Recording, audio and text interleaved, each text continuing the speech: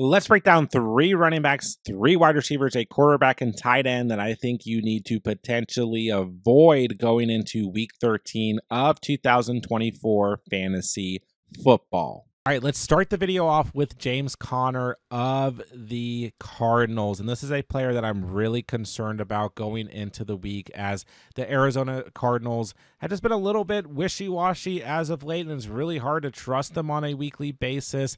They get a tough matchup this week against the Minnesota Vikings, giving up the 3rd fewest fantasy points to opposing running backs. So I don't want to overreact to last week. I mean, it was Conner's worst performance on the season, in my opinion. 1.14 yards per carry. He added a couple receptions, which helped out that fantasy stat line, got you to 9.9 fantasy points. I mean, listen, Conner's still been very good on the season, and as always in these videos, I'm not saying to just flat out bench everybody in this video, but you at least got to consider some of the matchups and things like that. And Conner has still gotten you double digits in every game except for 3 on the season as the RB15 and is averaging 14.6 fantasy points per game. But on the road here against Minnesota, I just have concerns about any running back playing this Minnesota Vikings defense. They are no joke when it comes to stopping the run.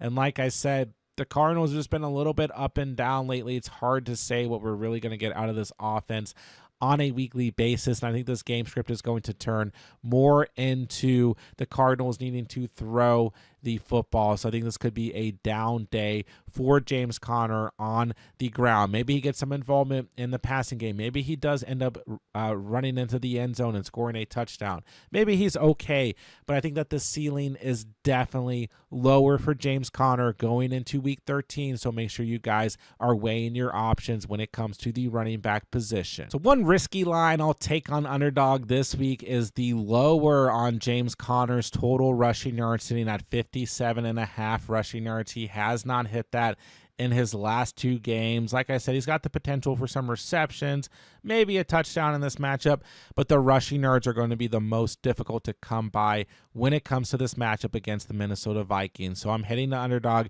taking the under on James Conner's total rushing yards. Don't forget, guys, all new users who sign up on Underdog with promo code THECATCH are getting a free NFL Pick'em for Week 13's action. Take your free Pick'em.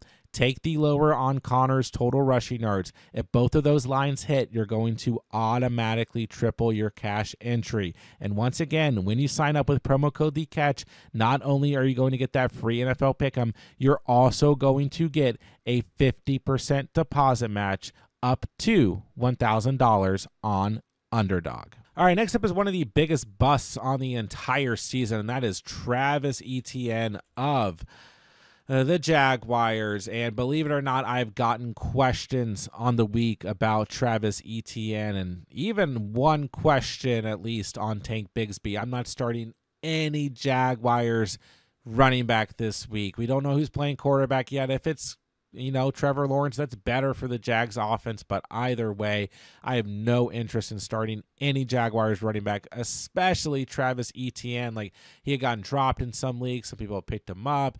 He's been on the bench, and now he's probably going to be the starter. Is Bigsby still a little bit banged up? Bigsby might play. I don't know.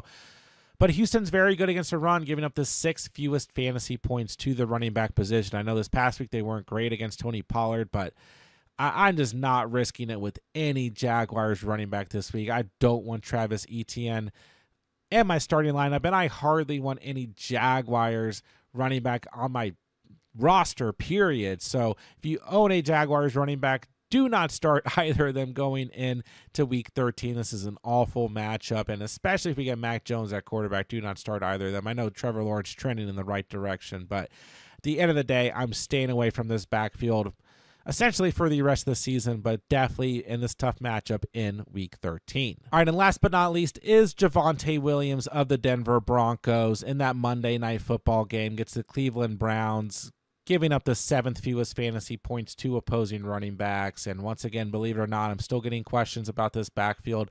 This backfield is just way too difficult to call, and this is a throw-first offense. This is a Bo Nix-led offense. There's probably going to be another game or two on the season where we see, one of these running backs pop off and have a good game or whatever, score a touchdown, get involved in the passing game. But good luck guessing who and when that's going to happen. You got Javonte Williams, you got Aldrick Estime, you got Jaleel McLaughlin. All these guys get some sort of involvement. Williams had 2.4 points this past week. Estime had 1.5, and McLaughlin had 4.4. I know the game script didn't really benefit them, but there's just no telling what's going to happen here, and this is a bad matchup against the Cleveland Browns. This is a primetime game. They're going to try and put Bo Nix on display, have him sling the football against a bad Browns secondary. This is a pass funnel team. Good against the run, bad against the pass. There's nothing here that is good for any Broncos running back this week. I am 100% avoiding Javonte Williams and any other Broncos running back. No need to start any of these guys on a week where we have no bye weeks in week 13. All right, let's move along to the wide receiver position. And once again in this video, we're not just flat out benching everybody, but we're at least looking at matchups and other factors. And I'm a little concerned about my guy Zay Flowers this week, who has 11.9 or less fantasy points in 3 straight games. The floor has somewhat been there, and I know that part of Flowers' play is like he's boom or bust, right? And he has those big weeks, and when you bench him when he has a good week, you feel bad about it. He is your wide receiver 6 on the season, averaging 13.7 fantasy points, but this Eagles secondary, I know that they played very poorly, so to speak, in terms of how they've been playing as of late against the Rams this past week, and Puka Nacua and Cooper Kupp. But man, Quinion Mitchell is just absolutely balling out. Cooper DeJean is absolutely balling out as well. And it really makes you concerned about wide receiver ones on a weekly basis, right? I mean, Kupp, Puka came through. Does that really surprise anybody? I'm just worried about Zay Flowers this week. Now, it is a good game script potential here. It's going to be tough for both teams to run the football in this one, as you got 2 good run defenses, right? And that could result in more passing plays for the Ravens. But also the same thing kind of happened last week, and we only walked away with 11.2 points for Flowers. So I'm not going to call him like a complete bench, a complete bust potential this week, but he definitely has the potential for a lower ceiling and getting closer to that floor that we've seen over the past couple weeks. Now, Flowers will be fine on the season as we start to wrap up, but this is one of those matchups, especially with the play of the Eagles corners right now, that I'm a little concerned when it comes to Zay Flowers. So just look at what options that you have going into week 13. And another wide receiver I'm really worried about this week is Deebo Samuel, who in his last 2 games has 6.1 or less fantasy points. In his last 4 games, 12.6 or less fantasy points. Now we got Brock Purdy's status up in the air. This is going to be a headache for fantasy managers all week. I know Purdy practiced on Monday. He's been throwing, dealing with that shoulder injury in his throwing arm, but if Purdy doesn't play, then we're flat out benching Deebo Samuel this week. We're not starting Deebo with Brandon Allen as the starting quarterback, and we're probably not starting Jawan Jennings either. And we might even be benching Christian McCaffrey. George Kittle might be the only player I trust at that point. But even if Purdy ends up playing, how healthy is Purdy actually? It's his throwing shoulder that's hurt. There's going to be a push for Purdy to play because this is an important game at this point in the Niners season, which is drastically falling apart. They're on the road here against one of the best teams in the NFL, and the Buffalo Bills. And I mean, all of that should equate to good things for Deebo, but it's just a bad matchup. This Bills secondary has been very good on the season. They're giving up the 8th fewest fantasy points to wide receivers. So I'm very worried about Deebo. The output has not been good as of late. Even if Purdy plays, I'm worried about Deebo. You need to seriously look at what other options you have, because this could be a down week for Deebo Samuel in week 13. All right, last but not least is DK Metcalf of the Seattle Seahawks. He goes up against the Jets this week, giving up the fewest fantasy points to the wide receiver position. It definitely hasn't felt like that. Sauce Gardner's not having a fantastic year, but that's still where the Jets rank, is first against the wide receiver position. So I will say I feel the best about DK out of the wide receivers that we talked about today. He still has that big play potential, but since returning from injury, he hasn't looked necessarily 100% back. And I mean, maybe he gets 100% back this week, but JSN obviously absolutely balling out right now. They're still going to get, some dump offs of Kenneth Walker, and Tyler Lockett has done next to nothing right now. I'm probably avoiding Lockett as well, but we just got to look at Metcalf, 9.9 points in week 12, 14 in week 11. Not too bad, but still not a crazy high ceiling, and it took 9 targets to get him there. This is just a tough matchup on the road against the Jets. Just look at what options you have, because like I said, Metcalf doesn't feel like he's fully back yet. Maybe that changes, and it's just a bad matchup here. He's coming off of a bad performance in week 12 as well, and JSN is really emerging as the #1 target in this offense for the time being. But Metcalf can easily get back there. I still am very optimistic about Metcalf on a week-to-week basis. Don't get me wrong, and I won't be surprised if Metcalf has a very good game, but at least consider your options here due to the matchup, and look at what you got going into week 13 at the wide receiver position. All right, one quarterback for you, and that's going to be Jameis Winston of the Cleveland Browns. I hate this matchup for Jameis Winston.